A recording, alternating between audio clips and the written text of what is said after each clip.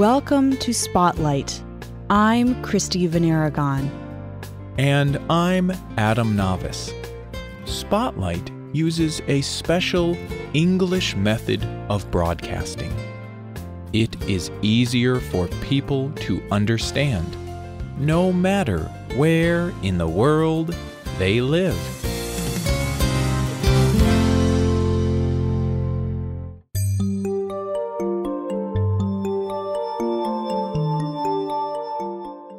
A farmer stands at the edge of his field.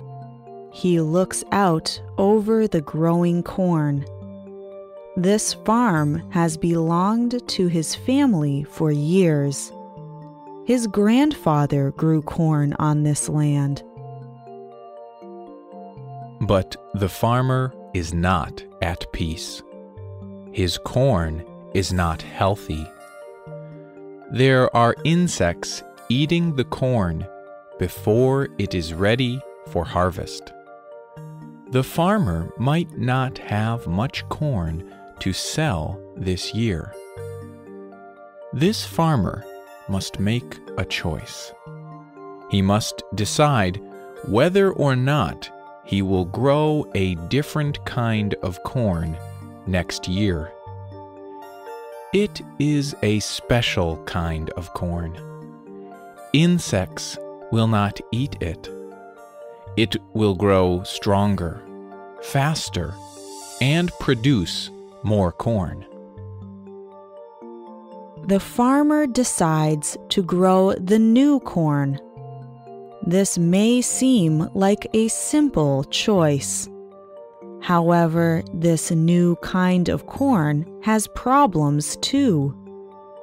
Today's spotlight is on these new kinds of crops. They are called GMOs.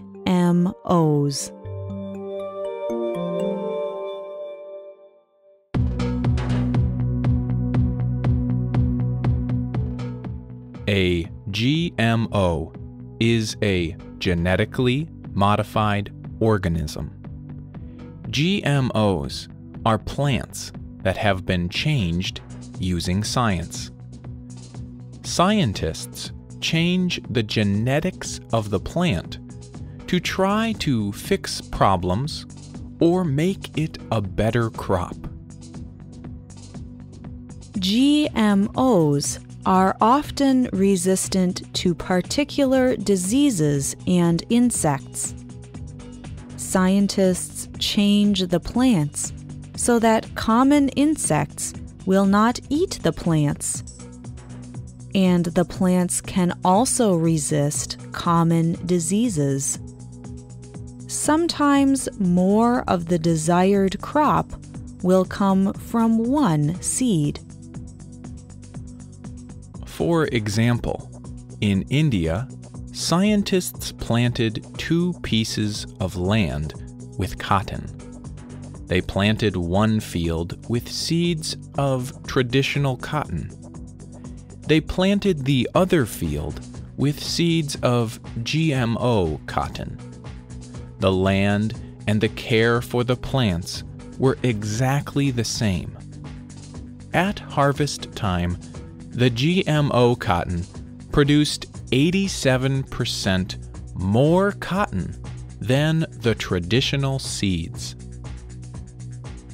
They had also changed the GMO cotton to resist bollworms. Bollworms often eat cotton crops in India.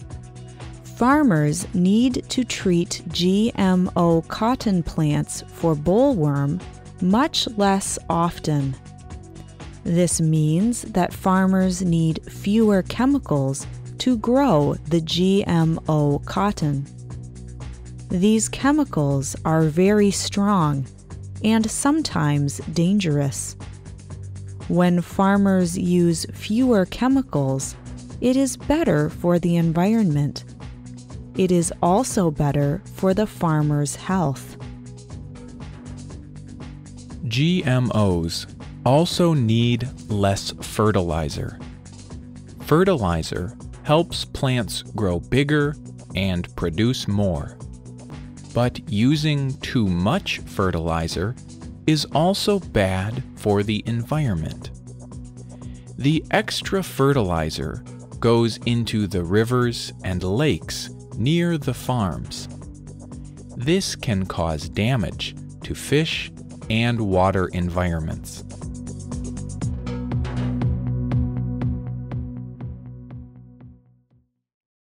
There is one more good thing about GMO crops.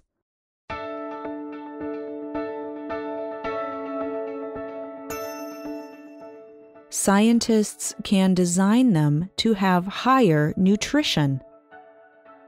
The crops can have more healthy substances than traditional crops.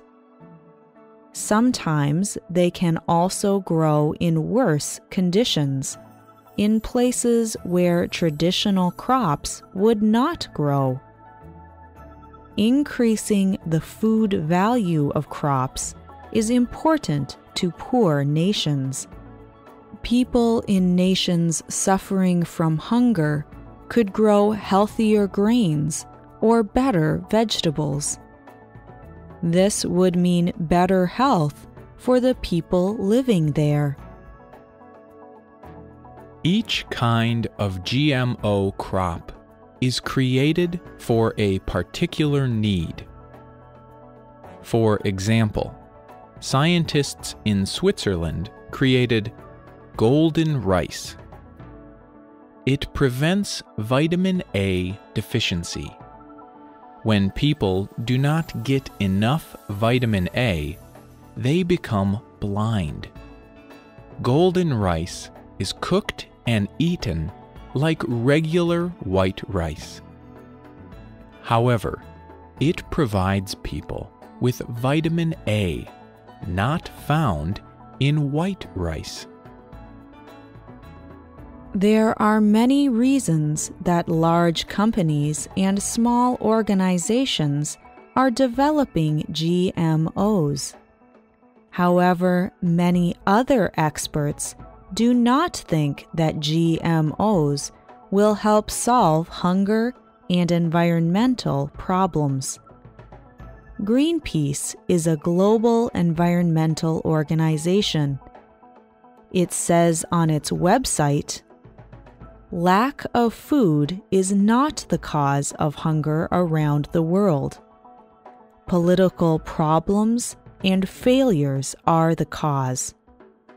World hunger has an estimated 1 billion victims.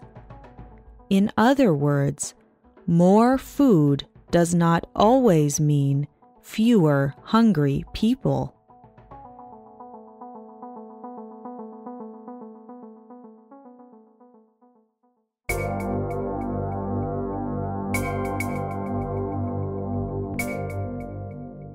Just as GMOs have many good things, there are also serious concerns about them. For example, farmers in the United States often grow GMO corn and soybeans. However, the GMO plants do not always produce more corn and soybeans. Sometimes they even produce less than traditional crops. The GMO seeds cost farmers a lot more money. This means that the farmer pays more for seeds with no improvement in his harvest. Another reason experts are concerned about GMOs is the companies that make the seeds. The largest GMO seed company is Monsanto. They engineer 90% of all GMO seeds. This means that Monsanto owns these seeds. Monsanto sells them at any price they decide. This also means that a farmer cannot save his seeds. Saving seeds is a traditional way of preparing for next year's planting. But Monsanto does not permit this tradition. Farmers have to buy new seeds each year from them. Sometimes a farmer growing traditional seeds has a farm next to a farm growing GMO seeds.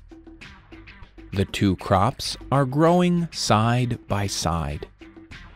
In the growing season, the plants release their pollen. This powder comes from the plants to help them create new seeds. Sometimes the wind will blow pollen from one farm to the other.